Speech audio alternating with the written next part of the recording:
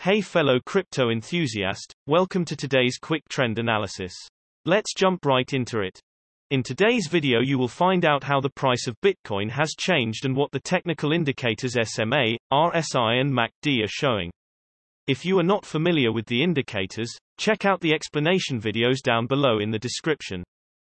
If we look at the hourly time frame for Bitcoin, the price went up only slightly with around 1.4% in the last 24 hours, with a current price of $30,136. Looking at the hourly simple moving averages, the current price is between the 100 and the 50 SMA. If the price bounces off the 100 SMA, which is currently at 29,967, it could be seen as a support, and the 50 SMA that is at 30,197 could be seen as a resistance to the upside.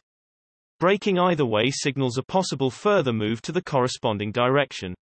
It's important to note that currently the price is below the 200 SMA, which is normally a strong resistance.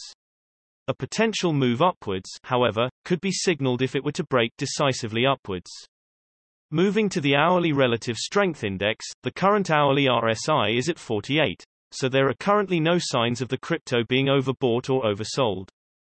Moving to the hourly MACD, the MACD line is below the signal line, which shows that the current trend is on the downside. The MACD histogram shows that the momentum is currently strong and it could be expected the price to go further to the downside. Looking at the 3-hourly simple moving averages, the price crossed the 50 SMA upwards. It's a strong signal that there has been a higher than average volume. The current price is between the 50 and the 20 SMA. If the price bounces off the 50 SMA, which is currently at 29,790, it could be seen as a support, and the 20 SMA that is at 30,144 could be seen as a resistance to the upside. Breaking either way signals a possible further move to the corresponding direction. Moving to the 3-hourly relative strength index, the current 3-hourly RSI is at 50, so it doesn't show signs of overbought or oversold conditions at this point.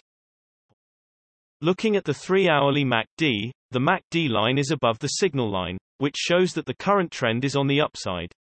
But according to the MACD histogram, we can see that the momentum is going down. Owing to this, we can expect the price to remain stable, and you should wait and see if the MACD line will cross the signal line, which will be a downward trend. Looking at the daily simple moving averages, the price broke the 20 SMA to the downside, but the volume wasn't very high, which means it is not a very strong signal. For this time interval, the current price is below all of the simple moving averages, which looks bearish, and you should keep an eye on the closest SMA. The 20 SMA will play as resistance, or the price will peak above the current price, which is around 34,599. Moving to the daily relative strength index, the current daily RSI of 34 is in the lower region, which means that the price is oversold and a rebound or some kind of consolidation is possible. Moving to the daily MACD, the MACD line is below the signal line, which shows that the current trend is on the downside. But it's expected for the price to remain the same for some time because the MACD histogram shows that the momentum at the moment is shifting upwards. You should wait and see if the MACD line will cross the signal line, which will be bullish. Generally, the bigger time frames have a bigger impact on the price, so please keep that in mind when we show different time frames showing contrasting indicators. Also, the shorter time frames are only representative for the short-term trading. Thanks for watching. New videos are uploaded every few hours analyzing various cryptocurrencies, so be sure to subscribe so you don't miss out. If there is something that you didn't understand, leave us a comment below and we'll get back to you.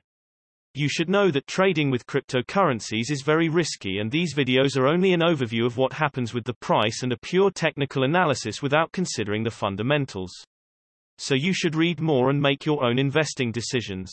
See you next time.